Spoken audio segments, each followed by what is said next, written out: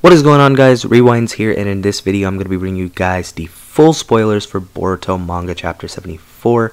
So I'm going to be reacting to this as I read it to you guys. So we're pretty much going to be having a look at all of this together for the first time. So shout out to Organic Dinosaur for all the translations. And it seems like all the parts aren't out yet, but they will be through the making of this video. But I think this first part is consisting of the first 17%, so let's have a look. So here we are. Summary and impressions for Boruto Chapter 74, titled Baptism. The cover color is Mitsuki just standing there and staring into your soul. The splash text is "For the sake of the one I want to protect." The subheader says "A tense new mission for Team 7 begins." The side text from page 2 says "After Code's assault, Konoha Village formally welcomes Ada and Damon." So first off, I just really want to say I like that Mitsuki's getting a cover, and I'm pretty sure that the one he's referring to, where it says "For the sake of the one I want to protect," is referring to Boruto. So cool stuff there. Scene number 1, titled "Totally Not Welcome," and it's going to consist of pages 1 through 7 of the manga chapter. So it says the chapter opens with Ada stepping off the train, clicking her heels. Ada is giving Damon a piggyback ride. Damon says, "Whoa, we're here."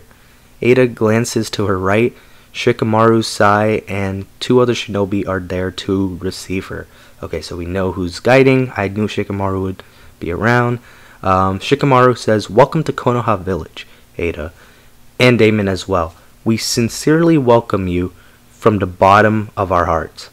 Okay, so I'm wondering if that's because Shikamaru's been in love with her before, or if he's actually just saying that to be nice. Ada looks over at Sai. He immediately flushes. The shinobi next to him blushes as well. Shikamaru isn't blushing. Well, I think that answers my question. Sai's thinking to himself, "She's so pretty." I wonder what Ino would be thinking about that, Sai. But yeah, 9 more civilians have turned their attention towards her, speechless. 3 are faceless, 1 is a woman, 5 are men smitten by Ada. Ada says, "There's no need for such a nice formal greeting, Shika-chan. I clearly know what your plans are." Well, the delivery of Shikamaru's line was pretty stiff, so I don't blame Ada for calling him out on that. Oh, that's from last chapter, of course. Shikamaru does not say anything in response. Ada says that room share is an interesting concept. We will humbly accept your offer. Shikamaru says, "Thanks. I expected you to say that." Damon stares back at Shikamaru. Doesn't say anything. Shikamaru then says, "So that guy is Damon. He's Ada's sibling?" Meanwhile, Sai is still blushing. Sai says, "So, you must be tired from that long trip. Let me guide you to your apartment. Please come this way." Ada glances behind her. Even more civilians are staring at her now. Really sounding like Sai's caught it bad, not gonna lie. Ada says, "There's no need to trouble yourself. I won't need you to show me the way." Exclamation mark for Shikamaru. Ada starts levitating in the air to the shock of Shikamaru, Sai, the shinobi, and a few of the civilian onlookers. Sai's blush has faded away. So I guess this is just shock here. I guess a new ability for Ada has been revealed. Seems like she can fly or levitate at least. So new reveal there. Random shinobi just looking on. Shikamaru says, "She's floating?" Damon said, "My big sister doesn't like to stand out, so we'll be passing through from above." Shikamaru then furrows his brows a bit. Ada says, "We'll be heading over there first, since I already know where that apartment is located." See, this ability is crazy, guys, honestly. This whole eye thing of how she can see events going on as well as events of the past. It's honestly such a broken thing. I really wonder how they're going to handle it going forward. Ada then starts flying off through the open air, conveniently roofless section of the train station. Shikamaru seems a bit more anxious now. Random civilian says, "Whoa, she's flying." Shikamaru's sweating a bit more and seems annoyed. Shikamaru says, "She'll stand out as much as she wants to, I guess." Sai doesn't say anything. Amado then comes into panel view. He's lit up a cigarette and takes a puff. I was just about to mention him too, and then they brought him up because I was going to say, where's he at? He hasn't said a word. But here he is. Amado says, "That's not unusual. For example, when it comes to the Otsutsuki, it's a natural feat that they are able to do. It'll be the same for Boruto-kun and Kawaki as well. Soon they'll probably be flying around all over the place." That's crazy. I think that would actually be cool to see. Boruto and Kawaki getting that ability as well down the line. And it would be cool because not too many shinobi we knew of in Naruto and Naruto Shippuden throughout that course that were flying like that. Main one that comes to my mind was Onoki. Shikamaru says, "I wasn't expecting to see this side of you again, Amado. You don't have anywhere else to run off to? You know? But we'll talk about that later. We'll talk about everything that you know." So that is going to be, I feel like, a part of an upcoming chapter, if not this chapter as well. This whole discussion of what went down with Code and Ada to begin with, as well as Damon. So some menacing go go go go go SFX appears across the panels of a serious stare down between Amado and Shikamaru. And that's what's going to wrap up part 1 of the chapter. Moving on to part 2, this is going to take us to about 27% of the way into the chapter, and it's going to stop at page 11, so pretty much this is going to be pages 8 through 11 for scene number 2, and this scene is titled Catch Up Interlude. So it says the scene switches over to the room share apartment. It's sitting on top of a gently sloped hill with a few trees and more hills around it. It appears to be secluded. Kawaki is lounging on the sofa. Konohamaru and Boruto are standing in the middle of the living room. Boruto says, "Erg, well, they were able to prepare a nice place like this for us, at least, especially since this mission was decided at such short notice." Konohamaru says, "Actually, this property already belonged to another tenant. I shouldn't really be saying this out loud, but we had to use quite some force in order for it to get handed over to us, Core."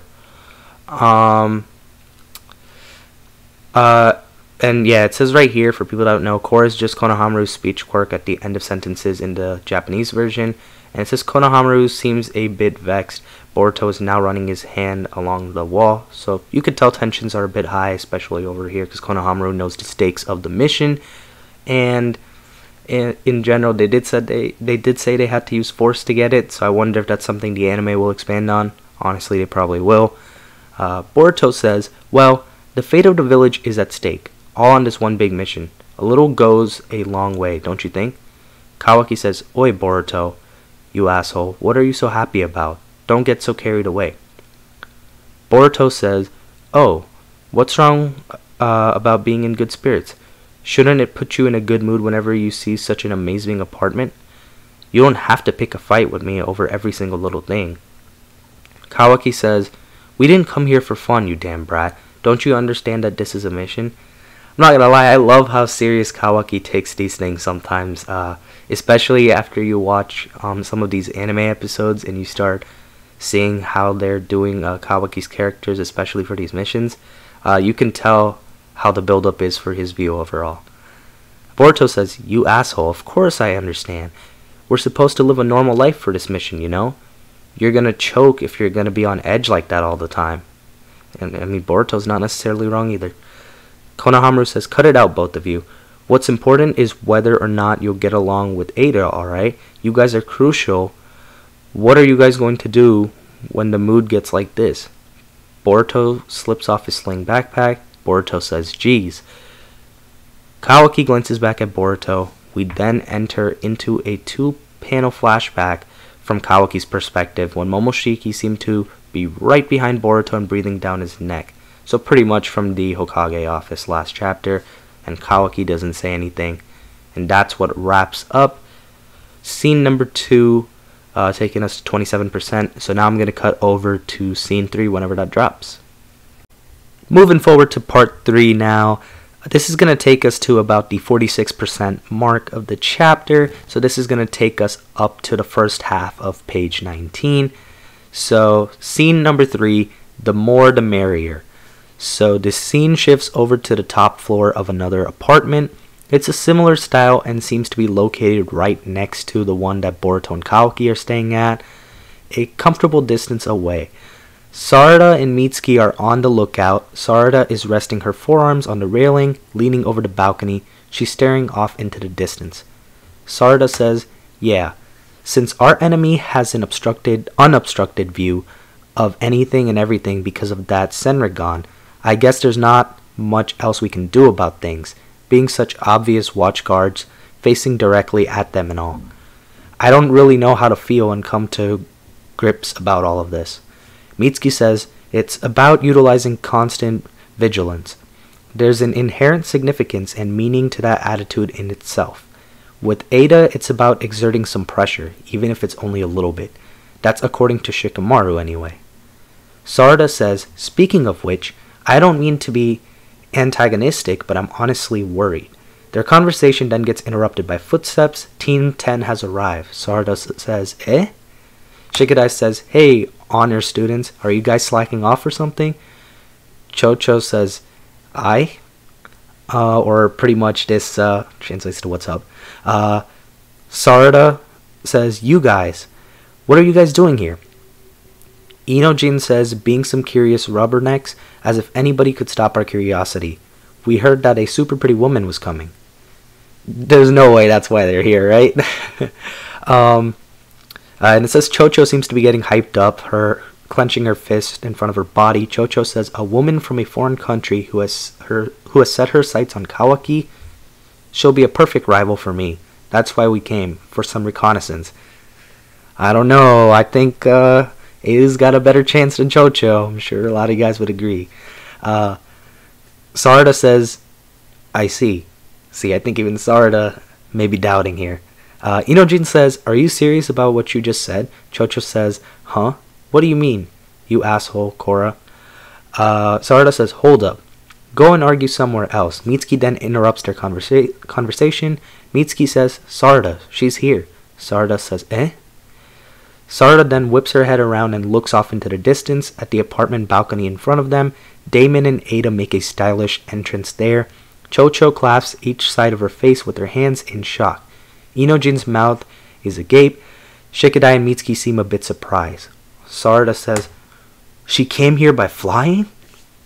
Ada lands firmly on her heels. Team 10 and the rest of Team 7 look on from afar. Ada slowly gets up from a half-crouching position, with Damon still piggyback riding on her. Her eyes are still not activated. Ada then glances at the kids. Chocho and Inojin start to blush profusely. Sarada and Shikadai look at Chocho and Inojin's reactions. Chocho is sweating the most. Inojin says, my heart is." Dang, so she got Sai and Inojin in the same chapter. Look at that. Chocho says, "What's this?" "Oh my god. She's more than an angel, for real." Sarada says, "Get a hold of yourself, you guys. What did you even come here for?"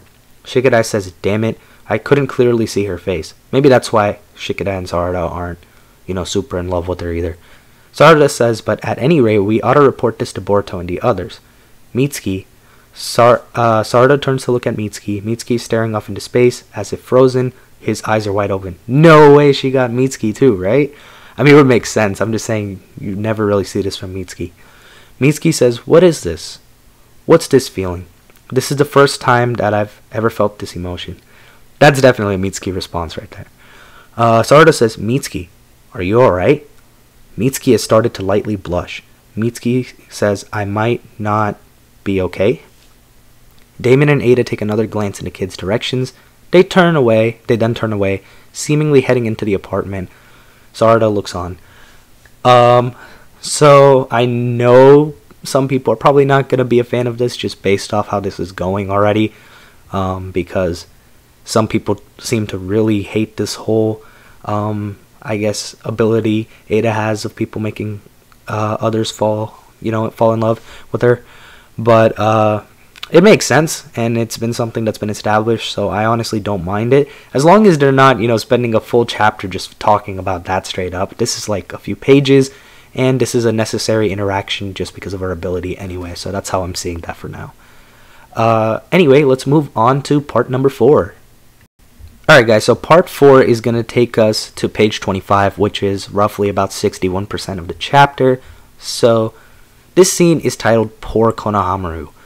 Honestly, guys, we could probably say that's a theme of Boruto at this point. It really is, which really sucks, but let's see how they handle him here.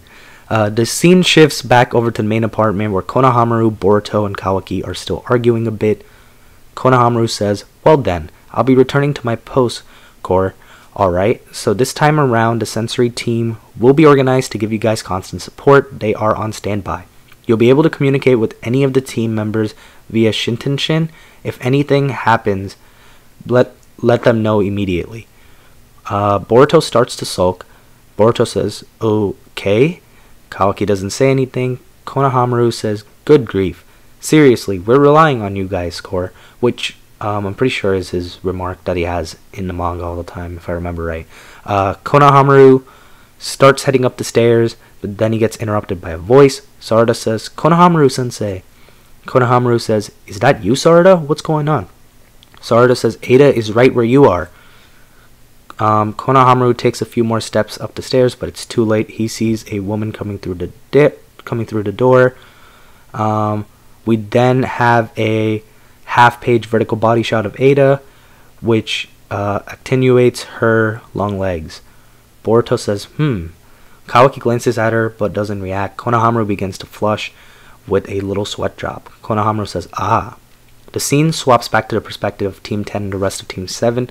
They're all watching the other apartment. Sarada says, "Sensei?" "Konohamaru-sensei." Inojin says, "I wonder what happened." Chocho says, "Should we mobilize too? After we wait a bit and see how things play out, let's get closer." Mitsuki says, "Yeah." Mitsuki is still blushing. He looks back at Chocho with a smitten happy smile on his face. Sarada says, "No it dareba." Shikadai says, "Cut it out, you guys." "Damn it. Sorry, Sarada. At this rate, we'll..." Sarada says, "It doesn't seem like Shikadai and I have gotten affected yet. Is that because we didn't get a good look at her? But I heard that she affects each individual person in a different way." So this could be a big plot point going forward. People not being affected the same. So maybe Shikadai and Sarada will be a little more immune just because of that reason. That's something I'm sure they're going to expand on a little bit as, the next few chapters come by too. Suddenly someone has come up behind all the kids. Moegi says, "Alrighty, that's enough." Moegi is pulling up Inojin by his left ear and Chocho by her right ear, one in each hand. They're both still blushing too. Moegi says, "What did I say about you guys not coming here?" Chocho and Inojin say, "Ouch, ouch, ouch." Moegi says, "You'll be doing 3 hours of long training runs as punishments, alright?" Sarada says, "Moegi-sensei." Shikadai says, "Oh shit." Moegi joins Sarada in staring at the other apartment complex. Moegi says, "I'm sorry about this, Sarada, but let me put it this way. What's going on with Ada? She's already here, right? Isn't Konohamaru-chan still in there with her?" Sarada says, "That's what it seems like. Halfway through her communications, he stopped replying, though." Moegi says, "I hope he's not making a lewd face and ogling at her. Hang in there, Konohamaru-chan." The scene then shifts back to Konohamaru. He is blushing even more profusely than before. His sweating has increased. Konohamaru is thinking to himself, nothing special. No big deal. I gotta get a hold of myself. I gotta calm down, Core. I bet this is gonna be a funny little scene to read, though. Konohamaru has stopped, dead in his tracks, looking up at Ada from the bottom of the stairwell. Ada turns her head and looks over her right shoulder. She then activates her left eye, which is closer to Konohamaru's side. Ada says, "Konohamaru-chan, is it? How lovely. It's like meeting an old childhood friend." Oh, she's definitely winning him over with that, I think. Some little puffs of white circular smoke are rising from the crown of Konohamaru's head now. Both of his eyes seem strained, with the veins enclosing in from the outside of his sclera. His pupils have gone a lighter gray than the solid black that they used to be. Konohamaru says, this means it His facial expression seems to be more terrified with himself. His eyes then start rolling up back into the back of his head. Konohamaru falls backwards down the flight of stairs. He lands flat on his back, within the sight of Boruto and Kawaki. Both of Konohamaru's arms are still paralyzed, as if reaching up and out. They're still both lunging on the sofa. Boruto says, no way, what's going on? Konohamaru-sensei? Boruto rushes over to Konohamaru's side, placing his hand on Konohamaru's cheek. Boruto says, oi, sensei, geez, I guess there's not much I can do for him. Konohamaru doesn't respond, his body is now limp. Boruto looks up the staircase. Boruto says, Ada, is that you? Don't just stand there, come over here and let's talk. Kawaki seems unmoved by any of this. Boruto says, oi? Boruto glances up the staircase again, but then, and that's going to wrap up part 4. I'm going to cut over now to part 5. It seems like we still have about 40% of the chapter to go from here. Moving on to part 5 of the Boruto manga summary. So this is going to take us all the way to the first half of page 36, which is going to be about 88% done. So let's have a look at that. This one is titled Tussle Time, and says some speed lines make their way towards Boruto heading down the staircase. Boruto can't see what is coming through, I think, Organic Dinosaur Man. Damon has now placed his palms on Boruto's shoulders. Damon is positioning himself for a piggyback ride on Boruto now. Boruto and Kawaki are both surprised. Boruto says, Ku, oi, what are you doing? The panel perspective then swaps over to a view of Damon towering over Boruto. Damon says, I'm some bastard named Damon. I'm her little brother, you know. You're Uzumaki Boruto. Boruto then looks up and behind him. Boruto says, so your name is Damon, and you're her little brother? Kawaki says, oi, what's up with this? I heard you brought a companion along or something. Ada's thinking to herself, that's Kawaki's voice. Damon says, so you guys are Otsutsuki, eh? But are you in the mood to kill my big sister? If you're gonna try and do something like that, I'm not gonna let you, you know. Kawaki says, what is this bastard fussing over? Is he trying to piss us off? Damon says, don't you talk to me like that with your pompous tone, Kawaki. Come at me. I'll freaking teach you some manners in a way that'll be simple enough for even you to understand. Boruto says, oi, what are you guys talking about? Kawaki says, just some crazy bastard who's not worth talking to. Kawaki darts straight towards Piggyback Damon, and I did call this in my predictions video that these two are gonna argue and piss each other off. Here we are, it seems like we're getting that squabble, and Kawaki says the only option is dragging him off. Boruto says, oi, stop Kawaki. Kawaki transforms his right arm intending to take a swing at Damon. However, Kawaki gets instantly repelled backwards as if by an invisible force. Boruto says, what? Now we're on page 30 and it says Kawaki slides backwards along the floor, his arm reverts and is back to a normal composition. Kawaki's thinking to himself, what just happened? Damon steps down and off Boruto's shoulders now. He has a smug expression on his face. Damon starts walking all over the sofa and towards Kawaki, who is still gathering himself off the floor. Damon says, my bad, sorry. This time around I won't be using any cheap tricks. For real, let's go. Kawaki says, don't frickin' screw around with me.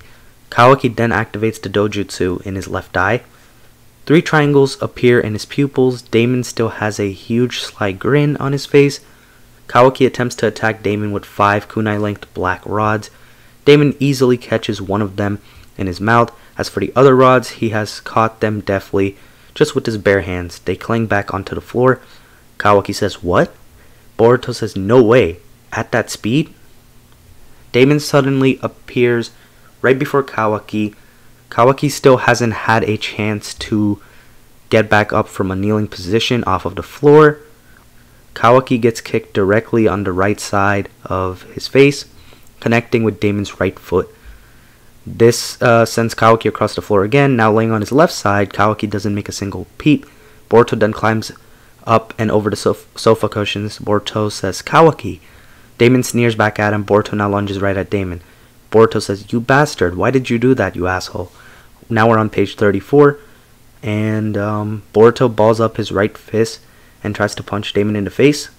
It seems that Damon is able to hold him back with his left hand as Boruto struggles to push forward against him.